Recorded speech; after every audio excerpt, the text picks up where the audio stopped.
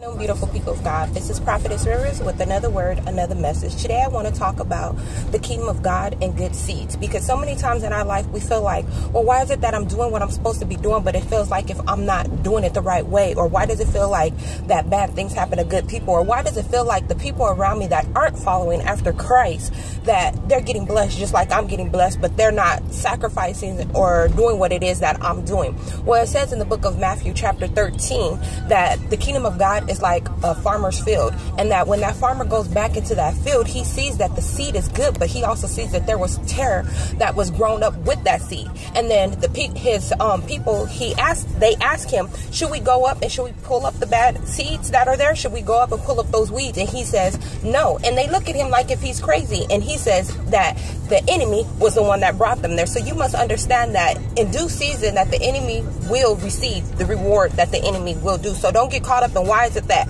these people are getting blessed like I'm doing, but they're not doing what I'm doing, because the word of God says that the good seed and the bad seed will grow up together until the end time, until the return of Jesus. So don't make it look like if, oh, well, they're not going to get what's rewarded to them. In fact, they will get rewarded to them. And God is saying that he is leaving them there right next to you. So if you're on your job, or if you're in school, or wherever you might be, and the enemy is right there next to you, and you're like, wow, why is it that this enemy is still right next to me after I'm praying and after I'm fasting, or after I'm trying to separate myself from being on this job, and then I go to another job and I still have those same enemies that are around me? You must understand that God has placed them there for a reason. Not God, but God said that the enemy has placed them there. It's not that God's not aware of it, because God can go in there and God can pull them out. But God says, no, I'm going to leave them right there until the time comes where when it is time for me to reward you, the enemy is going to be rewarded for what he is doing as well. So count it as joy when you see the enemy next to you, because it's not like if they're not being overlooked. God sees them, and God sees you, and God sees that you're a good seed. And in that story in Matthew, it says that the farmer tells them, do not pull them up.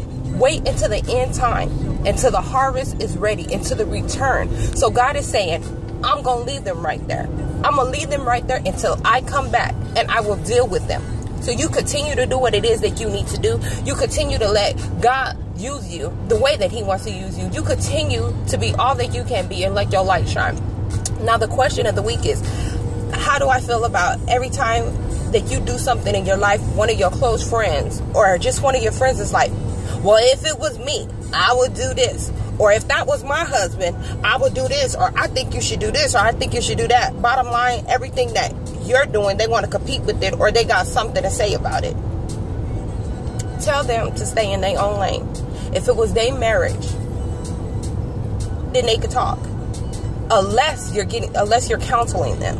There's a difference when you're giving godly counsel, or somebody's coming to you asking you to butt into their relationship. But if a person is always sitting up there saying, well, if it was me, I would do this, or if it was me, boo-boo, stay in your own lane, because it's less traffic.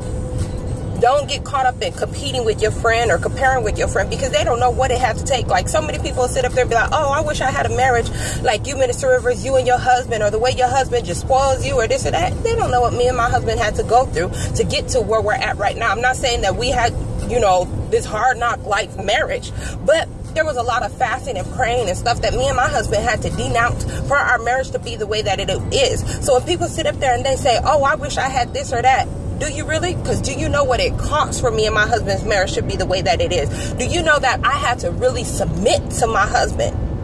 And that was hard for me to submit to a man. It was hard, but then I thank God for me being able to submit to my husband. People, oh, well, you just listen to every... No. Stay in your own lane, because I can't see. And I might hit you, because stay in your own lane. So don't get caught up in when people sit up there and say this or that. Just smile at your friends and be like, because they don't know. And don't compare your marriage or your relationship to the next person's, because you don't know what they're doing. Anything can look different on the surface, but when you scrape it, there's probably a lot of stuff going on in that marriage or in that relationship that you don't know about. Everything that God showed you ain't meant for everybody to see. Remember, I love you, God loves you, and all that you do, give God the honor, glory, and praise. To God be the glory.